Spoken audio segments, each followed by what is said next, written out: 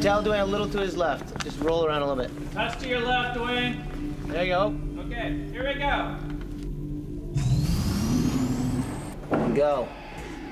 Close door one. Go. Find that infinity. Find the infinity. Shut!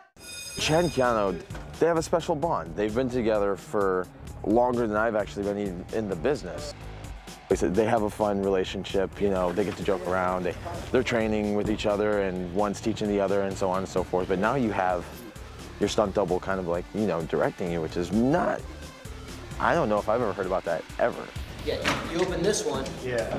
And there you go. That'll be our end. You see that kind of trust and that sort of brotherhood that they have and have had for so long. And they're so much alike in so many ways. It's fun. It's fun for me to watch them. But do the roll, draw, look, and go. Okay. Chad's creating something that the world hasn't quite seen yet. Keanu does some of the most amazing stunts for an actor. Like, they are a great tandem with great vision. They discuss everything every day. To watch them work together, you know, Chad and Keanu is it's not even work anymore. We all know each other so well, so it's a lot of fun.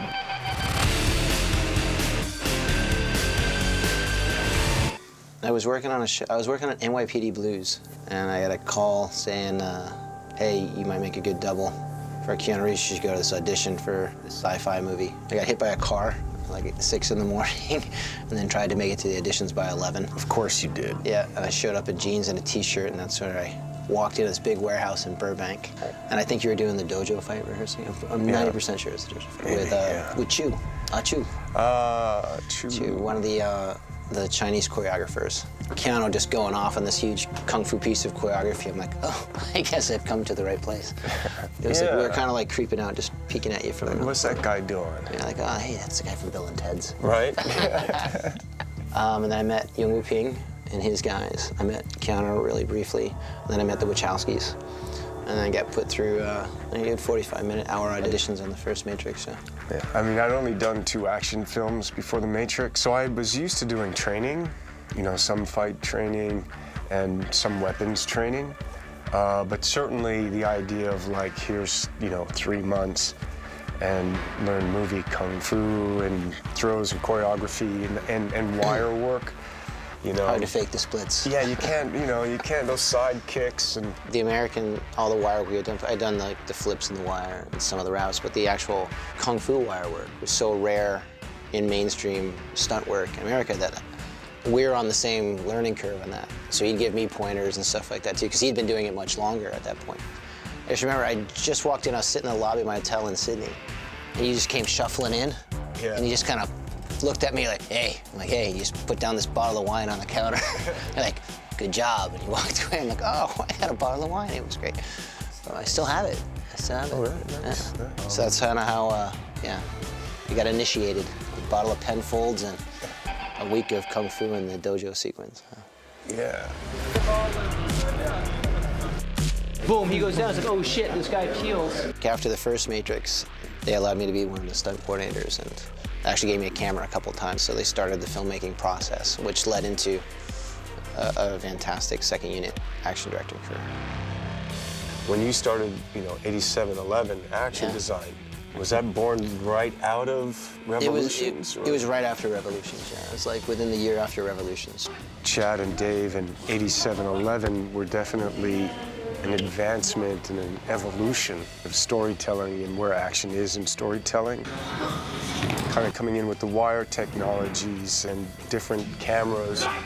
That idea of action and story was really a strong part of what 8711 helped sort of make modern, and you've seen that the studios and producers have like said, yeah, we need those guys. Chad was so literate in terms of action and cinema, storytelling. There's a vast knowledge there. That's part of why when John Wick came to me, I thought that Wick could be something that would be attractive to him. I think we both share a kind of like roll up your sleeves and go to work. Best way to do it. You know, and it's not like, happen. It's gonna happen on set. Let's go.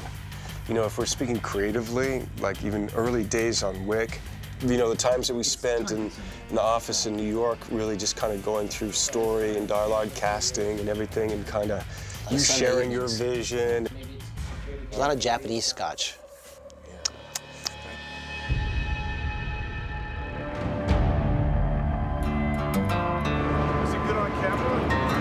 Through John Wick Chapter 2, we worked even more, had more involvement creatively in terms of story and text and dialogue and stuff. Look, everything. Look, feel, vibe, you know. Yep, even the set pieces.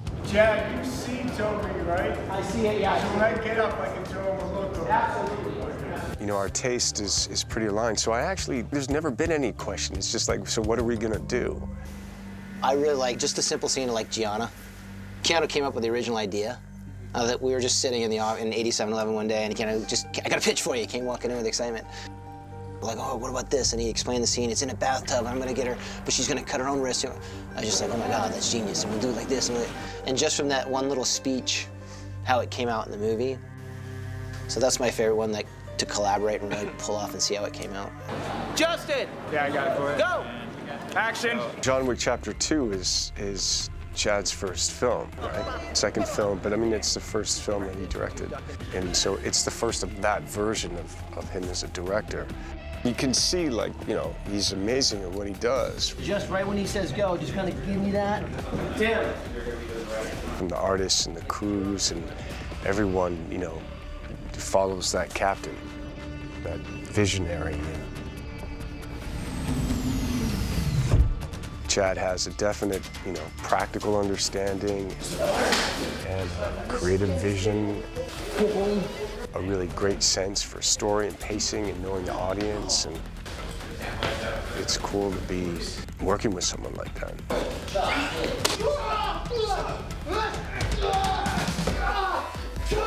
You know, very rarely do you find someone with capabilities exceeding limitations. The actor or the cast member becomes the key pin or the keystone to it. Your film methodology is based on that keystone. So if that keystone is only a 5, that's as much as you're gonna get. If your keystone can remember 50 moves in a row, do long takes, remember all his lines and act while he's doing the action sequence.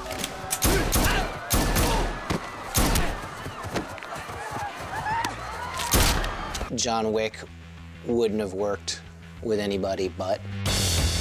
How many directors really have freedom, true creative choice in an action sequence? They're not trying to hide anything. They're not trying to cut around things. They're not trying to hide wires, stunt doubles.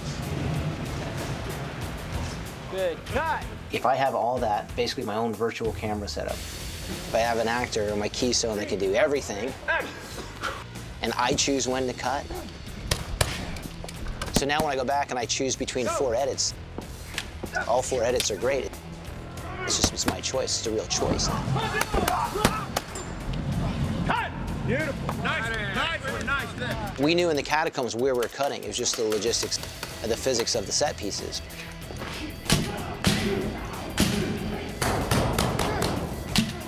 I'm not, okay, we'll take it up to here, and then because he drops the gun and he trips over his shoelaces, I have to cut here. Yes, I do that sometimes. I would say that there's 2 things going on, the creativity and the problem solving. I think that's what we all inherit from the vision. And open up to me, so you want to see that boom. Hi-ya! It's like, how do we do it?